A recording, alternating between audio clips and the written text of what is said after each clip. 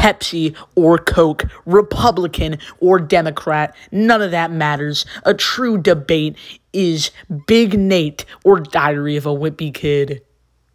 Now, for characters, I could go Big Nate on this one, but I can't go against my boy Rowley, and Roderick, too, is just an elite character, so Diary of a Wimpy Kid gets a nod on this one. Sorry, Big Nate fans.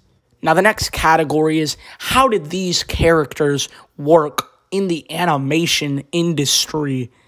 I'm going Big Nate on this one. I mean, look at these Diary of a Wimpy Kid characters. This is hard to look at. And the new Big Nate animation, it isn't even that bad, despite it having some very odd and sus moments. I mean, what is this? Got some explaining to do, Nathaniel. But yeah, it's visually good to the eye. So yeah, Big Nate wins this round. Next, we got comedy, very important in these two books, these two pieces of literature. But I'm going to go with Diary of a Wimpy Kid here. I mean, they both have their moments and stuff. But Greg Heffley and the Diary of a Wimpy Kid series has definitely had their funny moments, I'd say. Like, for example, the very funny poopy joke in the Diary of a Wimpy Kid long haul movie. Yes, this is one of the movies. Greg Heffley, poopy diaper hands. All jokes aside, I feel like the characters in Diary of a Wimpy Kid and the way the jokes are set up just feel a little better. Next, we got who is a better main character. We obviously got Greg Heffley over here, who's a sociopath, kind of mean, kind of only really cares about himself.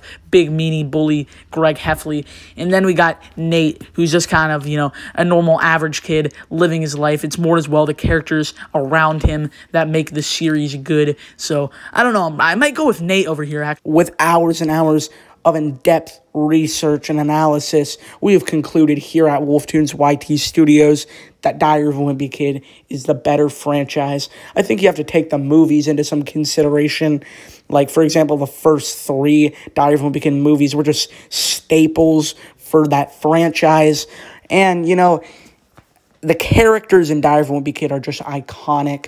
The franchise in general is just more well-known. So I'm going to give Diary of a Wimpy Kid the nod here. Zooey Mama. Alright, that's the end of the video. Hopefully you guys enjoyed. I'd like to see your thoughts in the comments. Who do you think's better? Diary of a Wimpy Kid or Big Nate? Tell somebody to kill themselves because, you don't agree with your opinion on a children's book. I'm just kidding. Don't do that. It's very not nice. Don't do that, please. Respect opinions here at Wolftoons YT. Wolftoons YT. Yeah. Whoa. Wolftoons YT. Yeah.